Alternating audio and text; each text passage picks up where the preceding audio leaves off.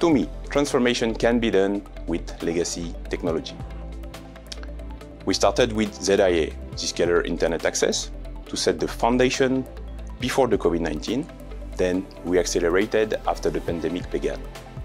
The deployment was quick, and first results were visibility on users connecting from 160 locations worldwide, dramatic growth in Office 365 traffic without having to think about it, great user experience with more security, and Zscaler's cloud native architecture ensured we could inspect and stop threat in all SSL traffic without worrying about capacity.